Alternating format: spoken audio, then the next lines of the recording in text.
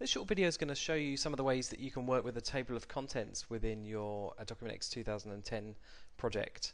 So I'm going to make a start on a sample project I've opened here. It's just got a couple of topics, conceptual topics, that I've already created, and it also contains an assembly that I'm automatically going to generate documentation for.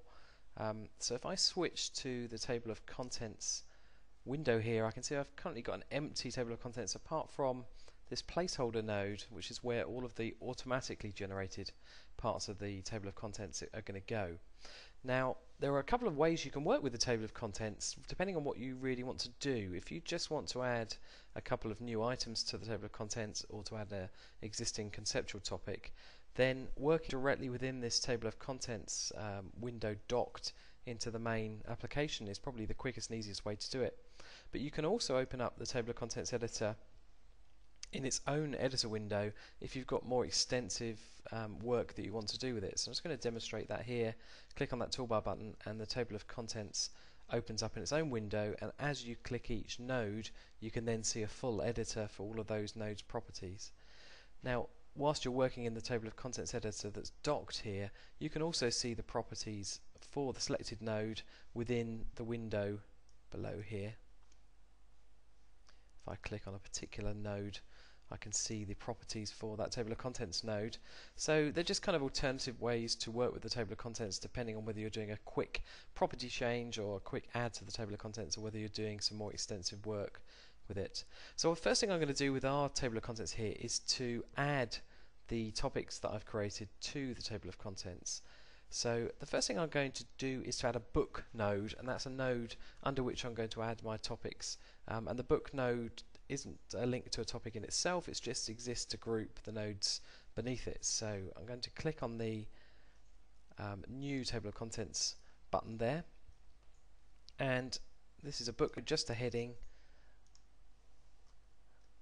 and I'm going to call this heading node introduction, and I'm going to close down that window. And just to show you how that same process would work if you're working in the table of contents docked window here, just going to get rid of that node and create it once again.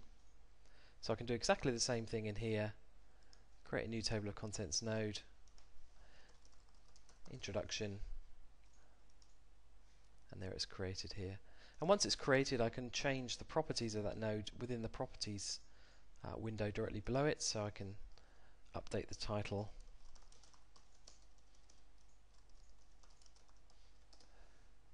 in that properties window. Okay, so now I've created a grouping node. I want to go ahead and add these two topics to the table of contents. Now, there's a couple of ways you can do this. The first one I'm going to show you is the easiest, arguably, and that involves dragging and dropping from the Project Explorer to the table of contents window. So I'm going to drag this first topic down to the table of contents tab, and then I'm going to drop it onto the introduction heading node, which I created just now. And you can see that node has been added here, and the little link icon tells us that it's a link to a topic, and I can hover over that to see which topic it's linking to. So by dragging and dropping a topic onto the table of contents, it will automatically inherit the title of that topic for the table of contents node caption. So that's all I need to do. That topic is now added to the top and ready to go in the build process. So the second way to add a table of contents node to the table of contents is simply to create a new node, and then to change the node type to an item in this project, and I can then use the select button here to choose from the Project Explorer. I'll choose my second conceptual topic here,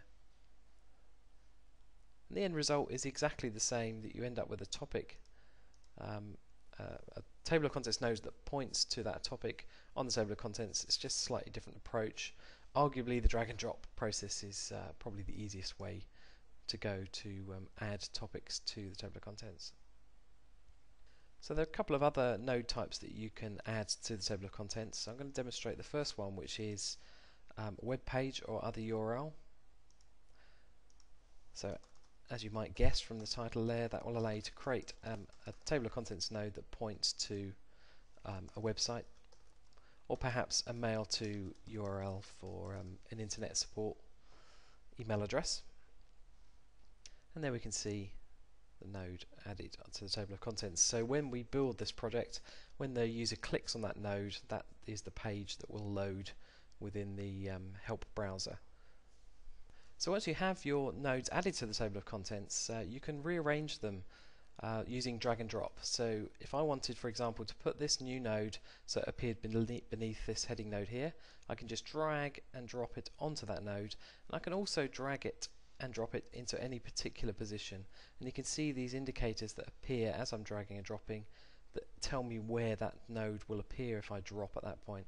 So I'm going to put it between these two topic nodes here. And you can also use the movement buttons here if you prefer to move nodes up and down in relation to their siblings, or to move them indented or outdented in relation to their sibling nodes on the table of contents. One final thing to mention in relation to drag and drop is that you can actually select multiple items on the table of contents and work with those all together. So for example, if I wanted to drag and drop these two nodes here at once, I can click on the first node, hold down Control, click on the second node, and I can then drag those as a pair elsewhere in the table of contents. So that's a quick and easy time-saving feature if you're moving a large number of nodes and reorganizing your table of contents. So that concludes this short video on working with the table of contents functionality within Document X 2010.